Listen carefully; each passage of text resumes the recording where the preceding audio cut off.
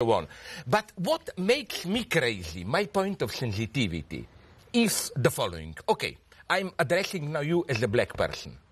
Don't you feel a little bit patronized, but maybe even more for blacks, this holds for so-called Native Americans?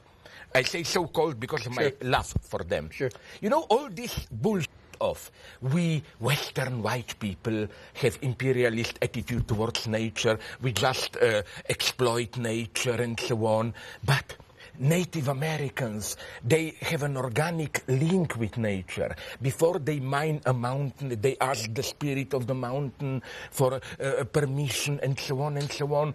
All my Native American friends, they hate this. They see in this false respect a terrible patronizing attitude.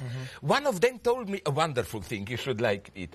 He told me, I hate even this term Native Americans because it's associated with nature culture.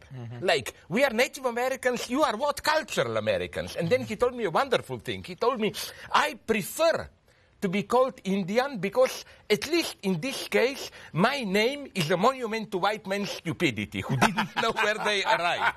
No?